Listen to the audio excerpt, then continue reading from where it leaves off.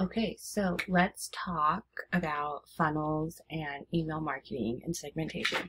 So a funnel is just a series of steps that you have a person take to go from becoming a lead or someone potentially, what's a lead? Someone who might be an email subscriber or customer, and then taking steps or funneling them through to become a customer or to get them to take some type of action, right? So all of these steps create a funnel. And we are only, for the sake of this, going to focus on some very basic things. But I'll explain, what everything is. Okay, so we start here, and we have leads hanging out on the internet. So technically, everyone watching this, you're potentially a lead for me to get on my email list. And then when you're on my email list, I can do nothing. I can email you. I can sell to you, whatever it is that may be. And so, we're on the internet hanging out, and I spend most of my time on Twitter, right? I make these threads. I talk crazy. We have fun. We hang out. It's cool. And so for the people who want to know more about me, or maybe I have something to offer them, I have a link in my bio. And so if I were following my own advice and was segmenting properly, this link would say learn with Ari.com/Twitter. And that would take you to a page. Let's see, do I have a form on this website? But that would take you to a page that had maybe some type of free offer or even a paid offer that's relevant to my audience on Twitter. So we talk a lot about tech, we talk about marketing, we talk about productivity. And so if I were being smart, I would have something on that learn with Ari.com/Twitter page. Oh, this isn't a form. Well, let's pretend this is an email opt-in. And so this would say something like marketing, I don't know, career path for digital marketing. Give me your email and I'll email this to you. And then, you'll opt in. And so when you opt in, that'll put you into Convertkit, MailChimp, whatever it is I'm using to hold emails. And a form is attached to that, right?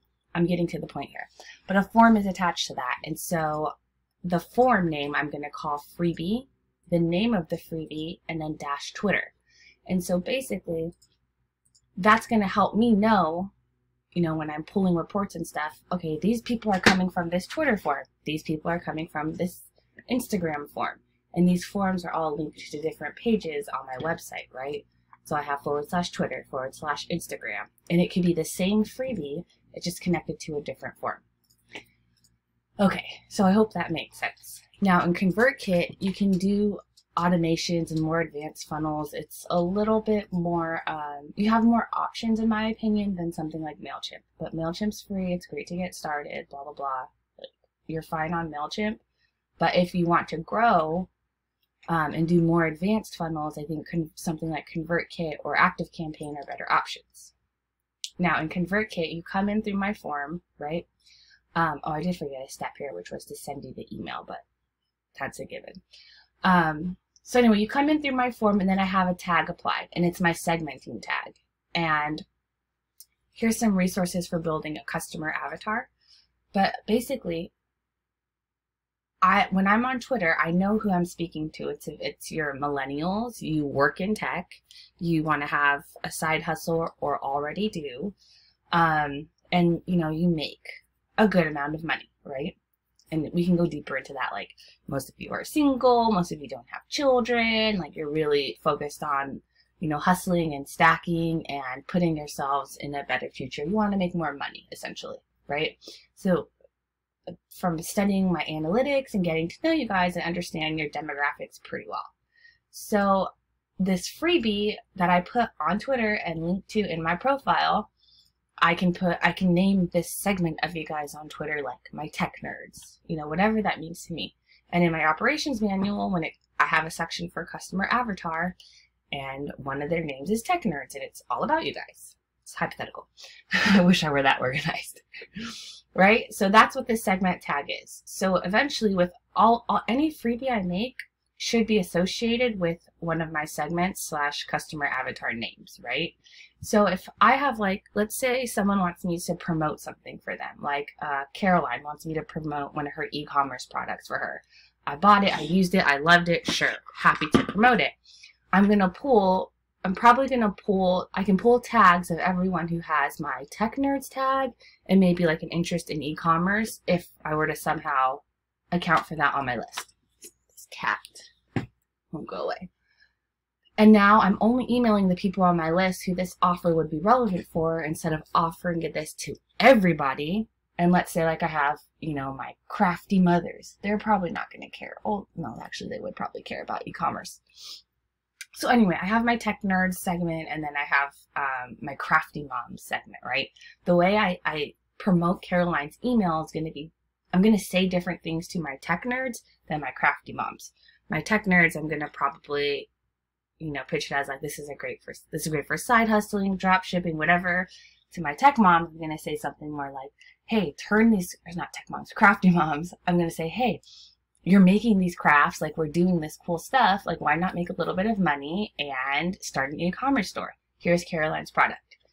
So when you set this stuff up correctly from the beginning, even if you're not emailing and using it this way, you give yourself the option to as you grow, and your list isn't so big that you're smacking yourself like, damn, I wish I had this information from the beginning.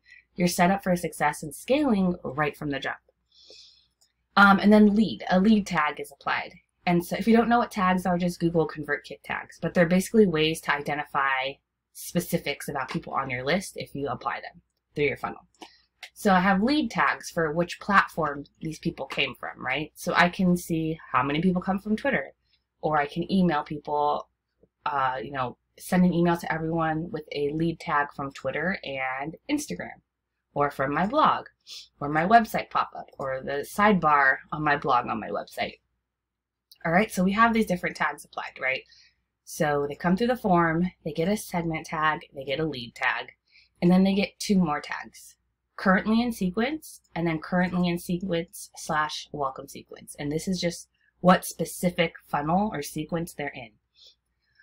And so this helps me when, let's say, I have my main list and I have new people coming onto my list. The new people are going to get these tags. But when I send my weekly email, I'm going to send it to everyone with my main list tag, and I'm going to exclude everyone with a currently in sequence tag, right? So that's why I like to have this general one and then the specific one. This general one gets applied anytime someone enters a new email sequence / automation.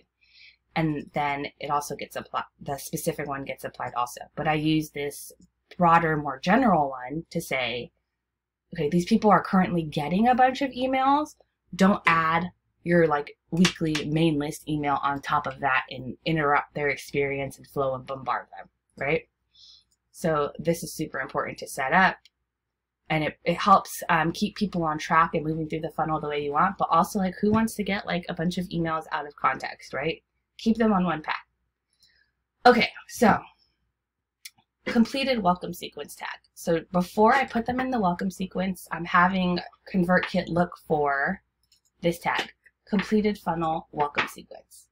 And so once someone goes through my welcome sequence, they get that tag.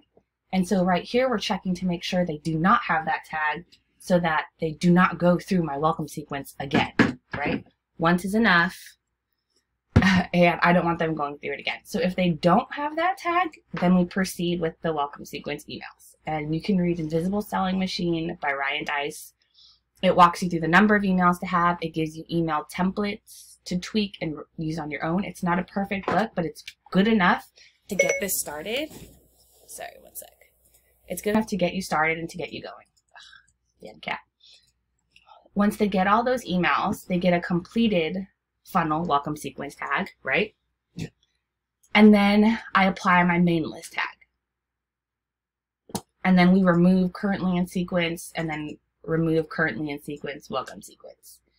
And so I'm always adding and removing currently in sequence and then the specific currently in sequence depending on the automation that they're going into. And just make this a part of your standard procedures when you're creating funnels. And you can use this. I built this flow chart so you could always see and remind yourself, okay, these are the things, these are some naming conventions I should have, blah, blah, blah. If they already have the completed welcome sequence tag, they do not go into the welcome sequence. Make sure to apply the main list tag. And this is just backup and redundancy, right? If they completed the welcome sequence, they technically should have this tag already. But if not, you know, it's technology. I never count on it. I never expect for it to work 100% of the time. They get that tag. And then this is just cleanup also for them, right? So like I just want to remove any currently in sequence tags so that when I do want to email my main list, I can. And they don't have this tag which would prevent them from doing that. And then once they have this main list tag, they're approved for me to send weekly emails to or other promotions to. So all this stuff over here is just different platforms. I didn't put Pinterest, but the same thing applies. And you want to make sure that you're putting relevant freebies up for each of these platforms. But on a basic level, you could have the same freebie, right? On, let's say, like your Twitter page, and you just duplicate that page, rename the URL /Instagram, and then add a new form with the same freebie name -Instagram, and then just update your lead tag. So it sounds like a lot. It's easy to set. Oh, if you're technical, I feel like it's easy to set up and figure out in Convertkit. It's drag and drop.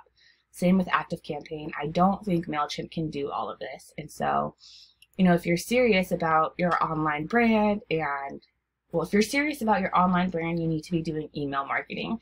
And I cannot stress enough how I recommend just setting this up this way from the beginning so that as you grow and scale, you never know when something can go viral or something takes off of yours, or like you get an influx of customers because someone with a large audience promoted you. You want to have this set up from the beginning. And you can do it for Pinterest, podcast, I don't know, anything you do, basically, you want to be able to track. And this is the most simple way to do it, as far as, I wouldn't say simple, but probably cost-effective way to do it, without adding a bunch of tools and third-party apps to like kind of do this stuff for you. So if you want to download this, I'm going to put it on a page. It'll be on learnwithari.com/Twitter/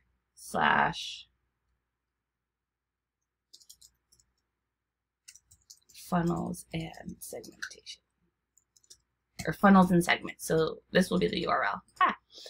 And you'll be able to download this. I'm not sure if I'm going to ask for your email or not because I don't have anything set up for it, but I don't know, probably, we'll see. And yeah, that's what this is. So for your homework, I want you guys to sign up for Convertkit. There'll be links and stuff for you guys. And practice setting this up. Create a form, create these tags, your main list tag also, and follow what I did here in the blue. And then for your freebie, you know, you can put it on your site. You can use lead pages, card. I think it's CARRD. You know, something to house your freebie that will accept their email and, you know, send it out to them. And yeah, that's it.